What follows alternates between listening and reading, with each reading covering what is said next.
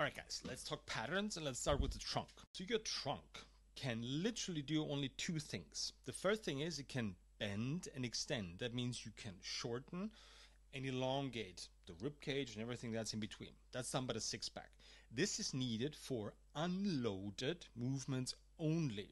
Should be used for unloaded movements only. So that means stuff like jumping, throwing, nothing that loads your spine vertically, so from top down, should be done in that position. Muscle-wise, the six pack. That's the C shape. The U shape is your side abs and your lower abs.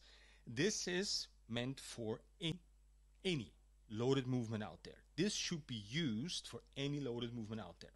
That has a kind of a correlation with the hips and the shoulders, but we're going to talk about this in a different video. So the U shape is this stuff for 95% of movements out there. This is what you should be working on all day. So screw your six pack, I'm sorry, still looks good, and go for the obliques and the lower abs. Here we go.